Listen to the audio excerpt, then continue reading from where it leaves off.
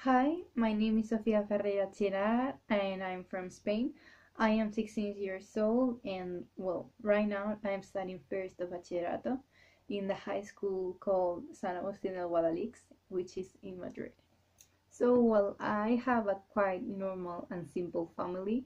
My mom is called Jamila and my father is called Sergio, and actually my father is from Portugal, so I kind of have that culture present. And I have an older brother called Javier, and he's 19 years old. And I think the family is the best that I have in life, as well as friends, because I think that friends are also essential. Having people around you that support you, for me, feels like something incredible.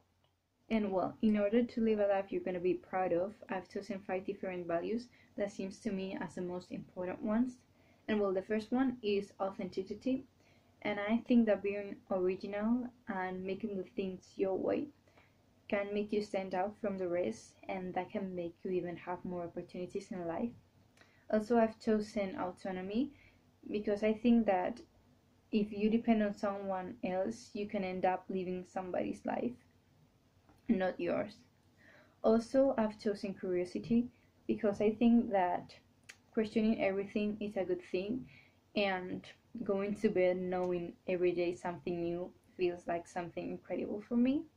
Also, I've chosen growth because I think that we could learn about good and bad things about life, and that can make you grow as a person and make you more wise.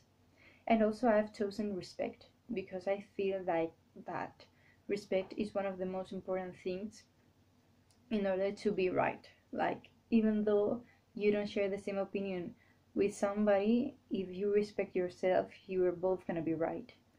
And I think that having all these 5 values can make you be a happy person, and having happiness, that can also be a 6th value. But I don't feel happiness as a value, I feel it as an end. I think that the issues that connect the people around us is a mix between school, friendship, and maybe the future, because we spend most of our time in class surrounded by the same people every day, and that can lead us to force a strong relationship between our classmates.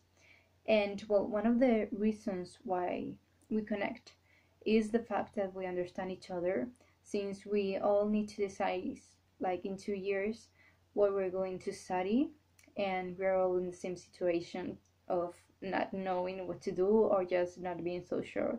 So that can lead us to connect.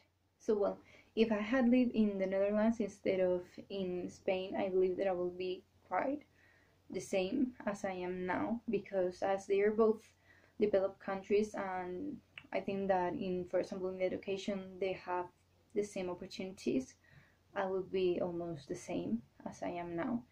But if I had born, for example, in South Africa, that has much less opportunities, I believe that would be much more different, because I would have lived a much more difficult life.